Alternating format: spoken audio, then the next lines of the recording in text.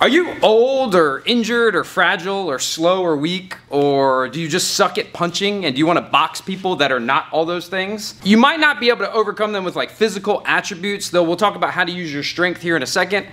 But you can be craftier, you can be meaner, and you can be dirtier. I'm gonna show you the blank number of the dirtiest dirty boxing techniques I know. Now proceed with caution, because these range anywhere from frowned upon and unsportsmanlike in some gyms when it comes to sparring, to downright illegal in some rule styles. All I need is a little bit of space. Put one of them arm punches in there, man. Arm punches are okay if they land. An arm punch is okay if it would land when a real punch wouldn't. Yeah, ask Canelo. Does he arm punch? He tore that guy's bicep. Not punches in the arm. Oh. You said arm punches. Arm punches, like, you know, like arm punches. Oh. Punches using your arms. Oh. God! Oh. I'm just meaner. That's just my mentality. That's not enough. Like, you have to have some skill, so there has to be some thought that goes into this stuff. One of the ways you can do this, if you are, like, maybe you're not as fast, like I'm not as fast as Nate, but I'm way stronger. So one way that I can use my advantages is he wants to box with me and he's boxing the right way, which means he has his hands up and he's throwing combinations. I don't want to do none of that shit. So what I'm going to do is I'm going to put gravity and my muscles on my side and I'm going to weigh on his arms. One of the ways I can do that is, and there's a million different ways you could get to this point. What I like to do is I like to shoot out and cover his hands first and then collapse in. And I want to hang on him and I'm using my lats and pulling down and he's trying to use his little tiny little shoulders and pick his hands up. And what I can do from here, now you can't just hold someone forever because we're in boxing gloves, though you can do more with these than you think. I'll explain that in a second. I'm weighing on him the whole time. And in order for him to move to punch me, he has to make a big overt move. He has to push me off like this. I wore him out, he had to use energy and I didn't. This can also work if maybe their guard's not quite as tight and you get to the inside. And I can kind of play him like a marionette puppet. And again, like I'm pulling down on him, gravity's on my side, my lat muscles are on my side. He's using deltoids and stuff, which is far weaker. He's got to lift his arms, right? Or he's got to try to punch me. And anytime he tries to punch me, I have control. And if he tries to do a big move to get out of here or whatever, I don't know, I'll feel it because I have like that inside position. Real quick aside, with both of these positions, it's not impossible for him to punch me from in here. You know, I can feel that it's coming, but I can punch him. And a lot of the punches that we're gonna do off of this stuff, they won't be pretty punches. They won't be like perfect punches, right? They won't be like picture perfect. They're gonna be ugly. Sometimes we'll be off balance. Sometimes we'll be using arm muscle. That's okay because we're scoring. So from here, I can punch him, significantly harder for him to punch me. From the inside, I can punch him, significantly harder for him to punch me. And they're just gonna be short, little mean, dirty shots. So sometimes if you're just practicing and you're just like sparring with the homies, they'll get a little annoyed. You know, if we're supposed to be throwing our good stuff and trying to set stuff up, and I'm just like, nah, I don't want to do that. I'm just going to jam my punches in there. That's not exactly the most productive use of our time. I'm going to show you another little dirty trick. Everyone thinks when we got boxing gloves on that we can't grab anything. But you have a little more manual dexterity in here than you realize. Maybe his hands are a little lower and we end up in here. And whether we're jockeying for position or whatever, I'm gonna get this little nubule right here, right down here on his elbow. There's this little doohickey here. You know when it rolls around, it feels like, ooh, gosh. You can grab that with this. You can lock it in there, right? And it's just, I'm just doing this, all right? It's just this right here. You don't have to really get a hold of him. Just like this. Now, since we're talking about muscles, I can't just use my chest muscles against Nate's back muscles. You know, I can't. He's at least stronger than me that way. What I can do is I can throw this thing like a hook and turn my body to push, right? So if we're having an exchange and we crash together and he tries to bump me, I push out of the way. Now, if I try to reset, he's gonna be resetting and then I'm too late. So I'm gonna throw a mean, ugly, dirty shot. We come together, I push, pop, like that. Ooh, that was a little excessive, I'm sorry. I got excited. Another benefit is they're gonna be breathing in sometimes when this happens because you're not supposed to hit me then. It's supposed to be like, boom, we push. Now we can fight again. Boom, boom, boom. But we come together, push, pop. End up crashing together, push, pop. Real quick, real sudden, real dirty.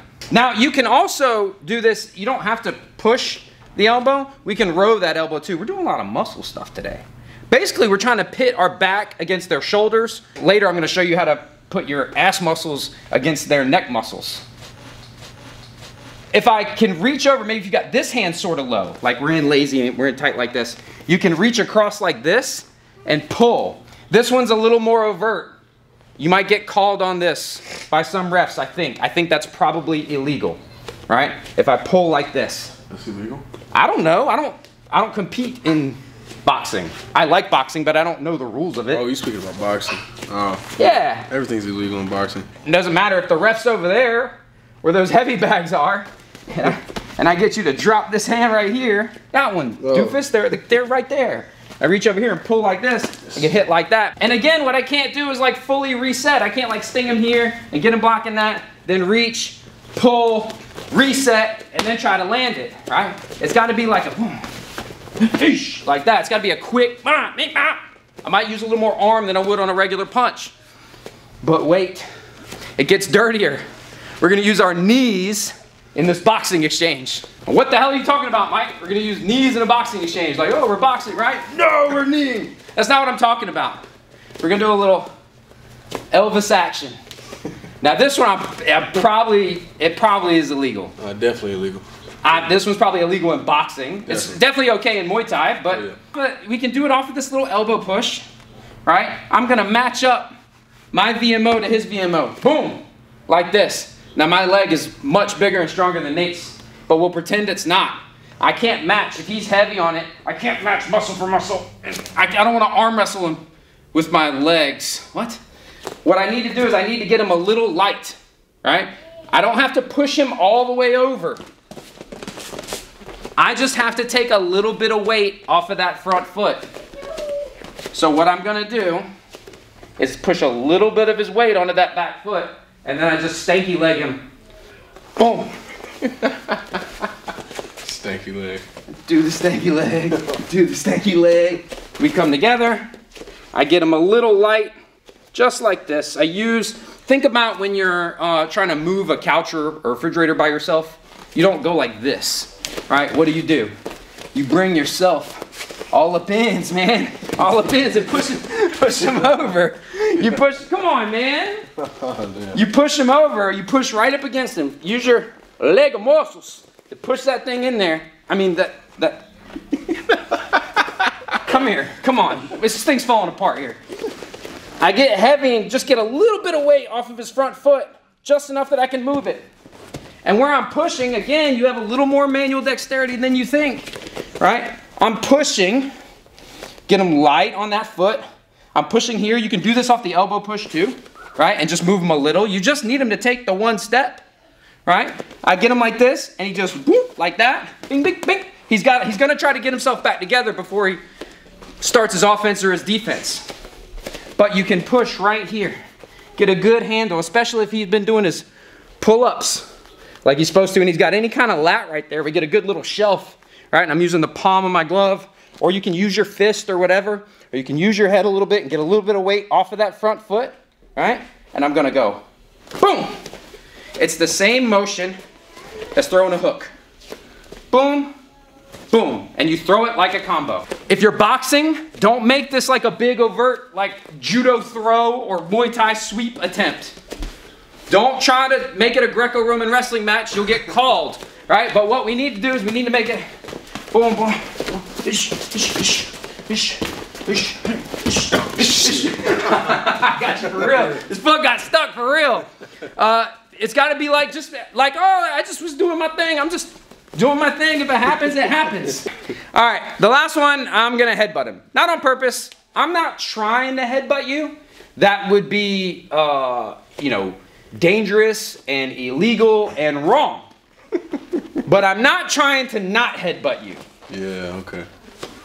Because that's just not my problem, not my problem, and not my problem. I'm using my stellar head movement and defense, and he's jamming, I'm rolling, I'm boom, I'm dropping. You know, I like to, this is my favorite moment to do it, is if I drop straight, like you throw a jab and I drop straight, which not a lot of people do, but it works. And I like to just get my head position, right? I just like to go from here to here. I'm not trying to make contact, I'm not trying to hit him, but if he dies, right? I just go boom, like this. Now the cool part when you get this head position is for him to hit me with the kind of stuff that he would want to hit me with. He has to make a big overt move. He has to create some space. He has to maybe turn and angle off like a check hook, yeah, or something like that. For me though, I can just go boom, boom, boom, boom, boom, boom, and I can still even hit him up top. Boom, little insider tip, dirty boxing secret. You don't have to go like this and see where his head is. If my head is here, I know where his head is. Right?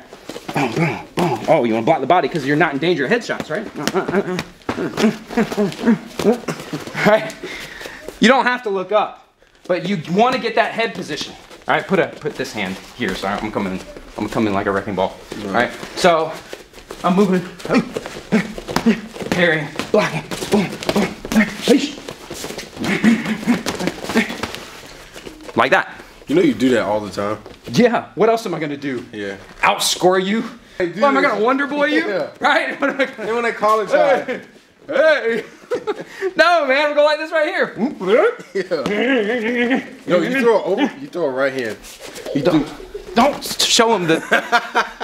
But if you like this kind of dirty boxing stuff, one of our courses on Teachable is a whole dirty boxing seminar we did. It's one of our most popular seminar curriculums. I'll link that down below. It's shot from the perspective of a participant. So you get to kind of see what it's like to be at one of these seminars. Lots of little dirty tricks like this, plus like more details about how to actually do it. But the two bonus tips. When he's doing something he's not supposed to be doing, I'm gonna do something I'm not supposed to be doing, right? When he reaches to try to tie me up with, like, not a real underhook, like a wrestling underhook, but just sometimes something like this. If you lock this thing up, they'll try to pull it back, right? Just like a monkey trap. He can't get that hand back because he's wearing these big poofy gloves, right? Just give him one, right? Just give him one, boop, and then let it go. Don't hold on to it. That's a real asshole move. Like, don't hold on to it, right? But when you get tied up, he starts to put that in there, push like this, boom, and then move on. Right? Same thing if they go up top, they're trying to pull down on your head. Not a proper like collar tie or anything, but sometimes they'll just get your hand up here, trap that thing like this, give them one, and move on. Now if they won't let go. How is that dirty though? Wouldn't it be like somebody catches a kid? No, because in boxing and stuff, and yeah, you're holding on their gloves. I'm thinking different context. You're holding on to your gloves, and this is MMA training. Like if you're training MMA in big gloves, this wouldn't happen really in MMA. Yeah. It's sort of an artifice of using the gloves. It's a exploit of the training methodology. It's not really like part of any sport. Okay. But in sparring, like you're trying to hurt each other in creative ways. It's an expression of my martial art. He's doing something he's not supposed to be doing. If we're boxing, he's not supposed to be doing that. So I'm gonna grab this. I'm gonna do this shit until he lets go. All right? If he lets go on the first one, I'll just give him one. If he reaches underneath, all right, I'm gonna hold on to this hand. He'll be trying to like, give it back. I give him one and then let him go. Whenever he's trying to get it back, I'll give him one and let it go. All right? But if you get real stubborn and hang on to that, all right, I'm just gonna hold on to it. And then when you pull away, I give you one more to discourage that, right? What do you think about these techniques? Do they have a place in gentlemanly training? Are they unsportsmanlike? Are they illegal in your rule set? Are they maybe borderline, things you could get away with depending on the ref? Because that's gonna factor in a lot. What's the ref? What kind of ref you got? Is he paying attention? Is he drunk? Did you pay him off? You know? Is he on your side? Like you might could get it. What? I didn't know they do that. Remember I said we're talking about boxing.